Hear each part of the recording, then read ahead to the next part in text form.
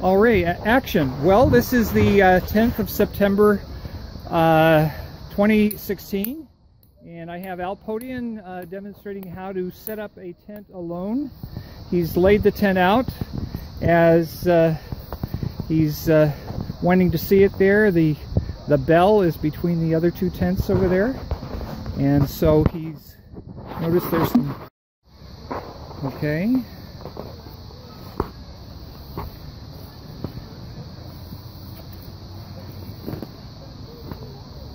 So now he's putting in the other pole. Front is always the easy. Front is the easier one.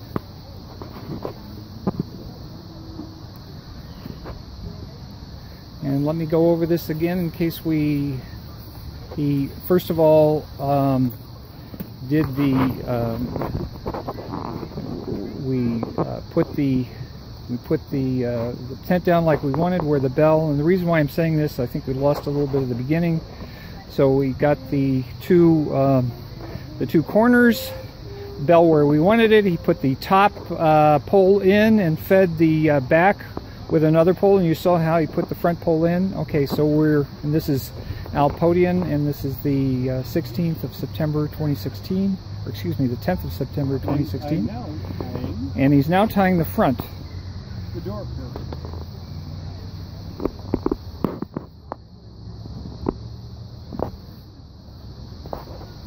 Now this is the part where we break the pin.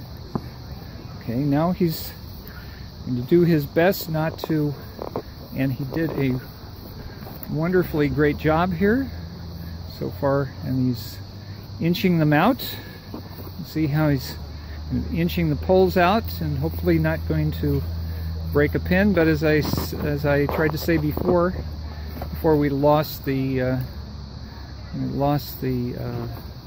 camera on this, that you're using wooden dowels or wooden pins as opposed to metal, because they'd break the poles. Yes, you'd rather break the little pins than the poles. Okay, so now he's spreading the front out.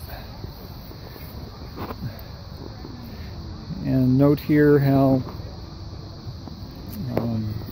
we've used some metal rings here. It's hard to see right there, but maybe on the next one we'll always go for the corners first. See a little metal ring that he's got.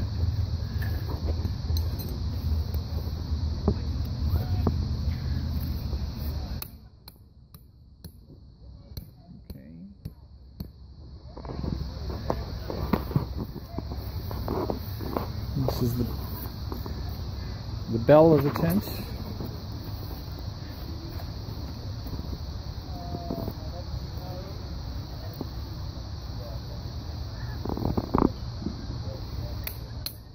Okay. All right. Now he's just more or less going to go inside, make sure his poles are as straight as possible. You line the poles up with the edge of the door. I tied the red ones. Okay. Look like they're still leaning a little bit, and he's straightening them out.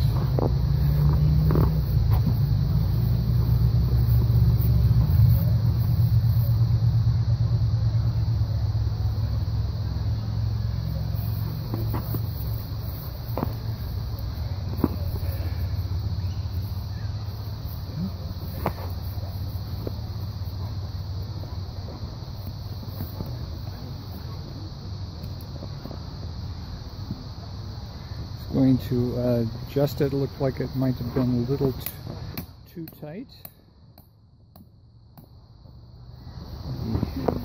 Get that pole straight. Well, we want to straighten up this front pole. It is straight. Straight enough? Okay. Lined up with the door. edge of the door.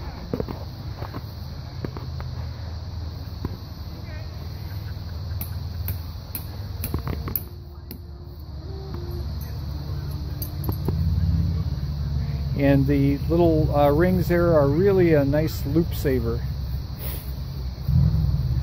If you're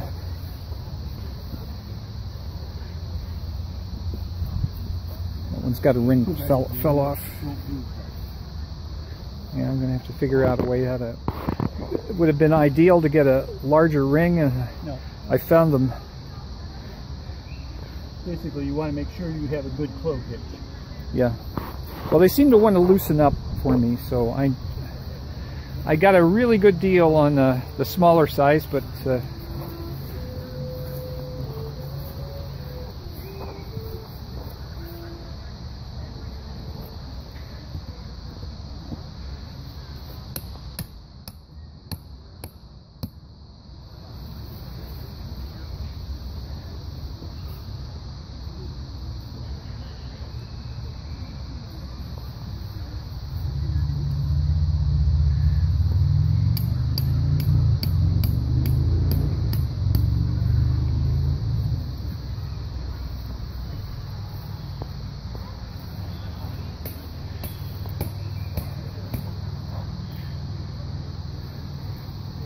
okay. And you're getting my best side. All right.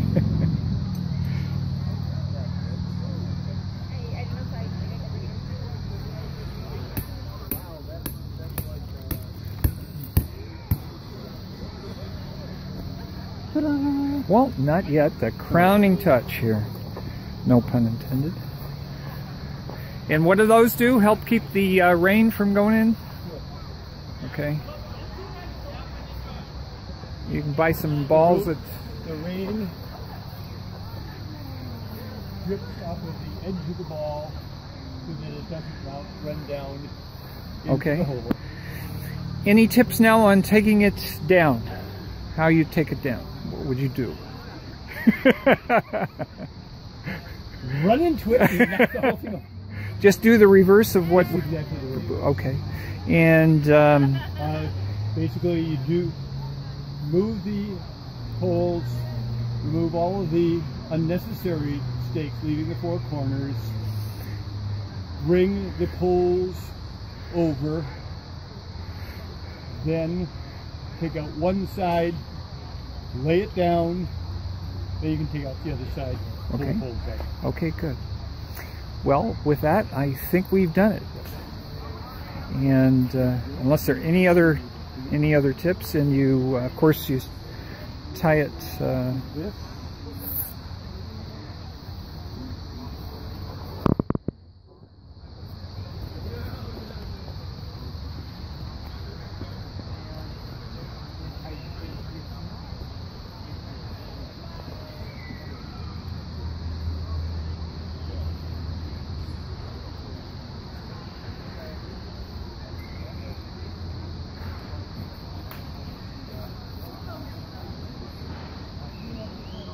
Okay, when you get ready, I may just ask you to verbally just go over what we just did, just to make sure we didn't forget anything. And I can always edit this, so.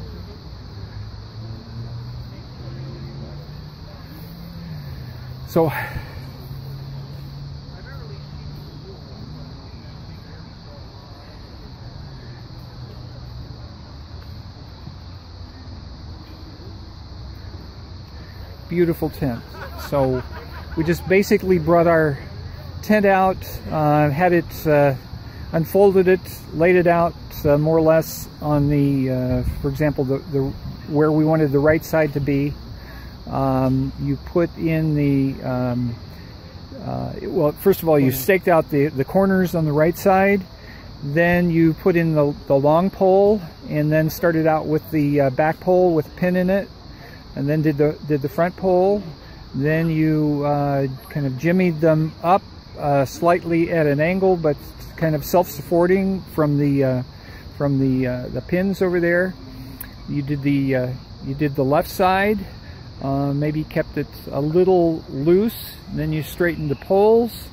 Then you did the readjusted the left side. Then you did the back, and then you filled in with the pins that were not on the various corners, and then you tied her up. Is there anything I missed? Well, perfect. Sleep well. Thanks so much. Appreciate it. Okay, just a little tour of the various tents here in 2nd Virginia.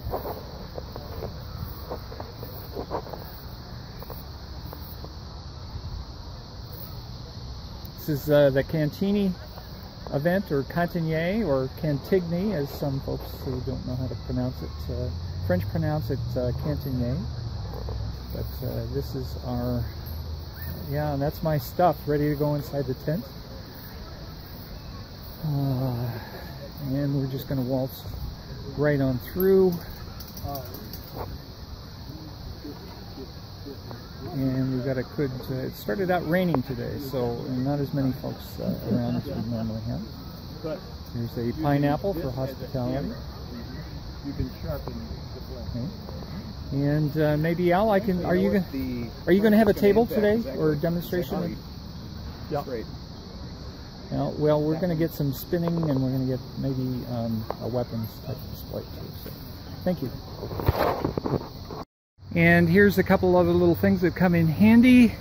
Here's a little hanger. It's an outside hanger you can get. Put that back on. You can hang various things. You can see what they're hanging over there, pretty much without a holder. Here's one that you can, especially handy inside, just basically uses the leverage, if you will. I don't know if you can see that pretty well, but and then if you already have the time before you put up the tent, these are other little things that will go over the pole. And here's one that is a kind of a pinned type thing. This would maybe go on the inside up here. And here's one of these dowels that I mentioned before. That's of course some Madeira, I guess, courtesy of George Washington. That's his favorite drink. He used to drink a pint of it a day. It's 16 ounces. And that was, this is the ring that I was talking to you about before. We adjusted the tent pole that it's now straight, and also too moved it in a little bit so that the straps more or less work, and everything's nice and shielded. So thank you.